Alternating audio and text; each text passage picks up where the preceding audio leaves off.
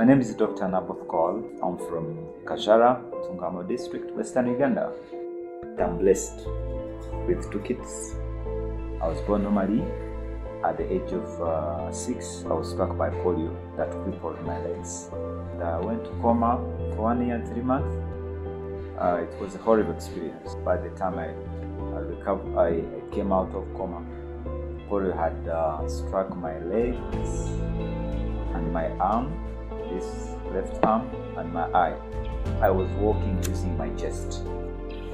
So I had to be rehabilitated to make sure at least I can use crutches, or I crawl, or I sustain myself. My mom could carry me on her back to school. Then if it's raining, she will come and pick me again. If it's not, I will have to walk home. It was something like 3 kilometers. They woke me up. The next day to go to school, I didn't accept. I told my father I'm not going back to school. I felt I was traumatized. The stigma was too much. Because like during break time, they could gather around me. They wanted to see the kind of person. They get grass, they throw at you, get small stones. They want to see your reaction. Whether you react like any other person. Say, why are you not going back to school? You must go to school. I told him, Daddy, I'm not going back to school. Why? I have no justification. Because it was not, it was hard to explain that they laugh at me.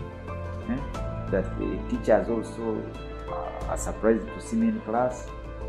So I did not go back to school. They asked me why. I didn't respond.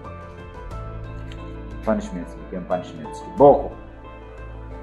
But I think they did it for like a week. They realized I was really serious with my decision, and I decided not to go back to school for 5 years.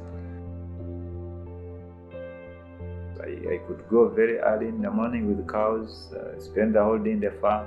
My mom could bring food for me in the farm, and I come back in the evening with cows. One evening I told them, I think I was from the farm, I told them, Daddy, by the way, it was after dinner, I think I need to go back to school. They were very happy about it. Very happy. He went to Mbarara. It's where I started my journey of education. And I started, appreciating myself that I'm actually better than many people. Because I found people who are autistic. I found people who cannot even move or sit. So it encouraged me for a living. Disability is not inability.